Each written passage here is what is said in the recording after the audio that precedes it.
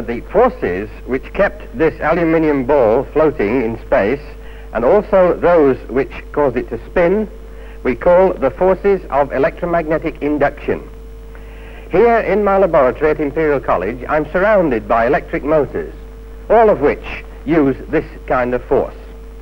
The force is produced by electric currents in this coil, which induce further currents into this ball. So that this shows us at once that the only kinds of objects that we can suspend in this way are metal objects which are good conductors of electricity. Now, whilst it's reasonably easy to support a three-dimensional object such as a sphere, you have to be more careful with a flat plate. But it is possible to support a disc such as this one. Again, we have two coils, one inside the other, and this time each coil is wound on a laminated steel cylinder. When I switch on, we can suspend the disc, and if I now control the current in one of these coils, I can make the disc do different things. For example, I can make it oscillate, like that. Or I can make it steady again, floating higher up. Or I can tilt it over at an angle, such as that. And finally, eject it altogether. Now, each of these different actions could be said to be the result of an entirely different mechanism. Now, let me show you how we use induction forces in a different way.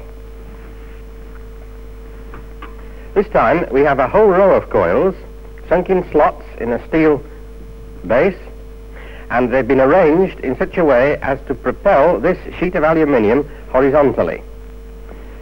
Lay it on the surface and switch on. Once again. This time, without switching off, I'm going to put the aluminium back and hold it with finger and thumb at one end, so that you can see that as well as the horizontal force, there's also a lifting force.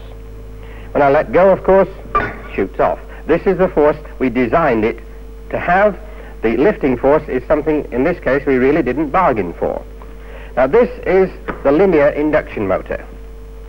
In many ways, it is easier to explain how the forces horizontally arise than is the case with the vertical forces or with the forces we saw supporting the sphere. But simpler still is a demonstration of induction using a single coil and a single ring, like this. Now, the ring is threaded over a steel core, which, as you see, is made up of a number of strips of steel. A bundle of iron wires will do just as well. When I switch on the alternating current, the ring is thrown in the air. Hold it down and release it, and it's again thrown in the air. But if I replace it whilst the current is still flowing, then it seems to float in the manner of the plate and the disc we saw earlier, and yet with this difference: it will never stay absolutely suspended in space. Now, let it go, it always has to lean on the pillar. Now, this is a very old experiment. It was first performed about 1880. But what was not realized until recently was this remarkable fact. If I hold alongside the steel core a copper cylinder, which is free to rotate, then nothing much happens until I put on the ring. That seems to spin the cylinder, and if I put the cylinder on the other side of the core, it spins in the opposite direction. It looks as if there was an upward sweeping something which is causing the cylinder to spin, as if it might be a current of air. Yet it can't be a current of air, because if I hold a feather duster alongside, the feathers don't move. Yet once we've established that there's an upward travelling something, we can make a pretty shrewd guess as to what it might be. It could be a magnetic field that is moving upwards. Now we can test this by mounting two magnets on a rotatable arm. The magnets are opposite this copper disc, which is also free to rotate. There's a good 1/4 of an inch clearance between the magnets and the disc, and yet when I rotate the magnets, the disc also spins. But it never quite catches up with the magnets. I don't know if this action reminds you of anything you've ever seen before, but if not, it might help if I turn the whole thing through 90 degrees and then try again. Because now it might remind you of stirring a cup of tea, in which the tea never quite catches up with the spoon. Thank you. Now the engineer needs little more in the way of explanation of an induction motor than this. As long as it reminds him of stirring a cup of tea and continues to give him right answers, he will continue to use it. So for example, he will see his linear induction motor as a magnetic river which is flowing along. And the fact that if I dip the cylinder into the river, you can imagine you could almost see the fluid flowing underneath the cylinder and causing it to spin. So from now on, we're going to think of our linear machine as producing a travelling series of waves of magnetic field. And when we want to design such machines, we need only study the mechanism of mechanical travelling waves. Now, waves in water are familiar to us. Most of us seen waves in the sea and ripples in bowls such as this, which I can produce by dropping in a small ball. But the mechanism of the waves is by no means obvious. What, for example, actually travels towards the edges of the bowl when I drop the ball in? Your first guess might be heaps of water. But do the heaps themselves really travel outwards? Let us test this by dropping the ball into a bowl which has some black oil poured onto the middle of it. If it's true that the waves themselves actually travel, then the sides of the bowl should become stained with oil as soon as the first ripples touch them. Let us try. And this obviously is not the case. Now we must examine this wave motion in more detail.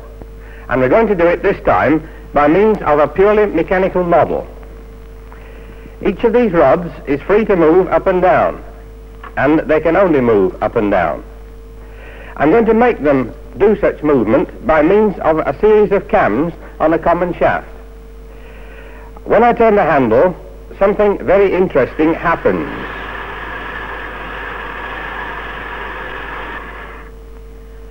Now this travelling wave pattern that moves along the top of this rod model is almost identical to the pattern of magnetic field which you get travelling over the surface of a linear induction motor. And in this stage, what travels horizontally is purely imaginary. To make it real, we have to add something else, like this.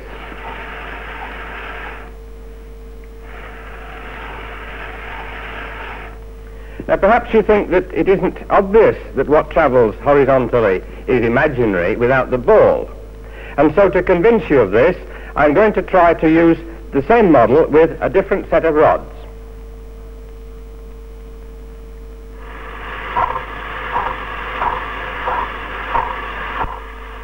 Now again, the tops of the rods produce the familiar travelling wave pattern. But suppose I take out every alternate rod. Will you then still be able to see the travelling wave? On this occasion, I think you would claim that you could, and that you would say that it was moving in the same direction as it was before.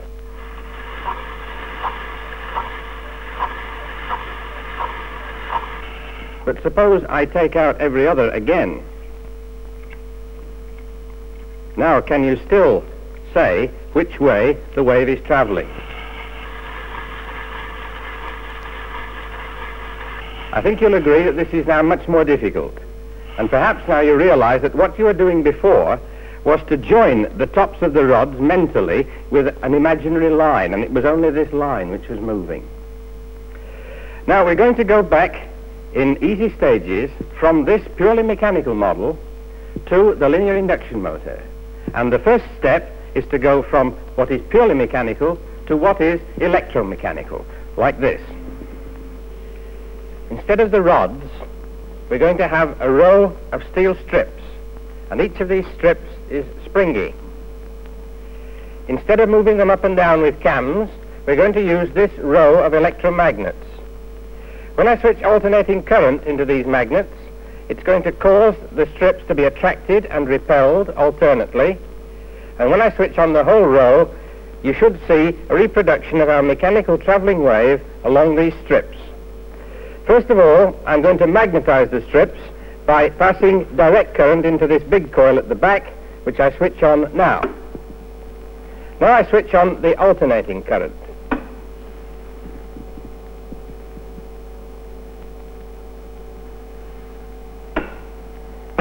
Now comes the second stage, in which we take away all the strips and place a track on top of the magnets.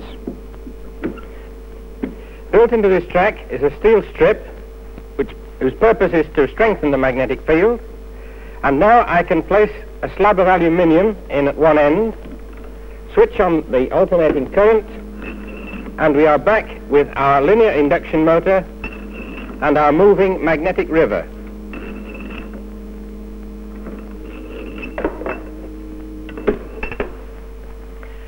You can illustrate the difference between a linear induction motor and an ordinary electric motor if you draw poles on a piece of paper, like this. This, at the moment, represents a linear machine. But if I roll it up and make a cylinder, then the magnetic field moves round and round, and we've made our conventional household motor. But suppose I were to roll up the paper in a different way, like this.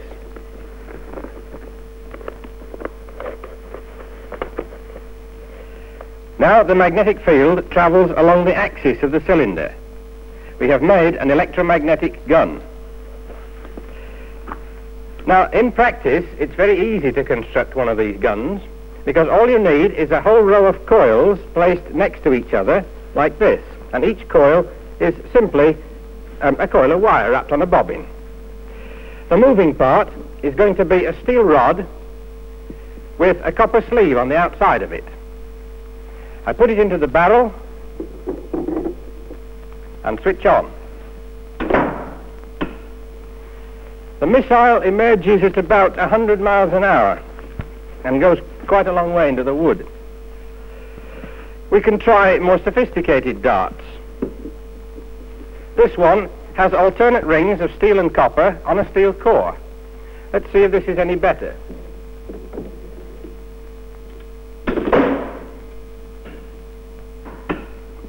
A little, if anything. A plain steel rod does remarkably well, because steel, remember, is a conductor of electricity as well as of magnetism.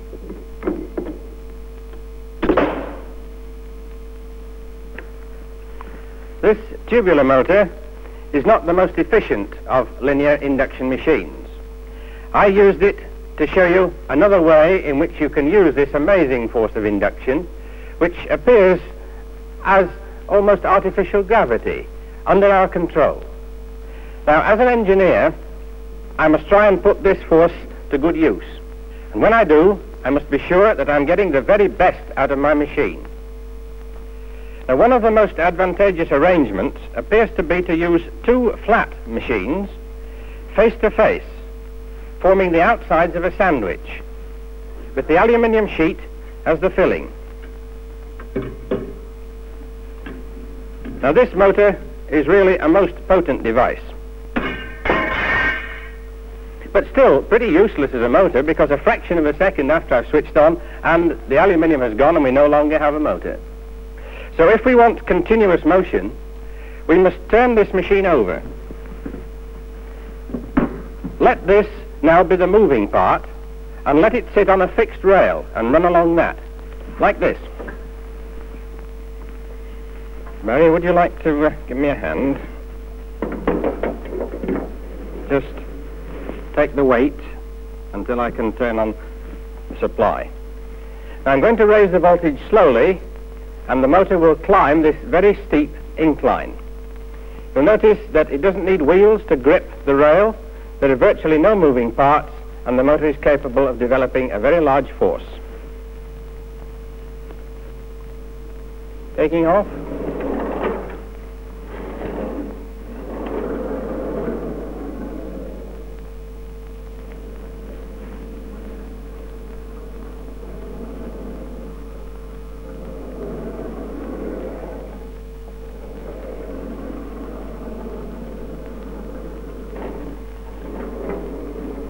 I can control the motor for very low speeds.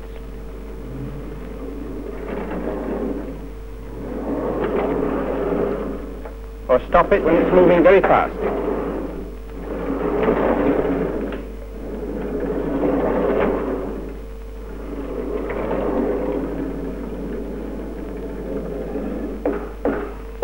When used on the horizontal and made in a much larger size, such a machine is capable of developing a very high acceleration.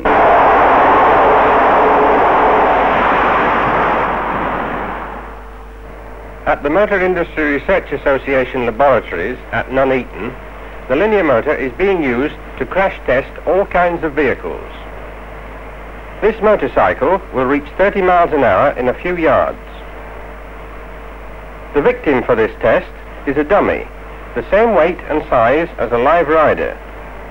And when the bike hits a barrier at the end of the track, the effects of a genuine collision can be measured.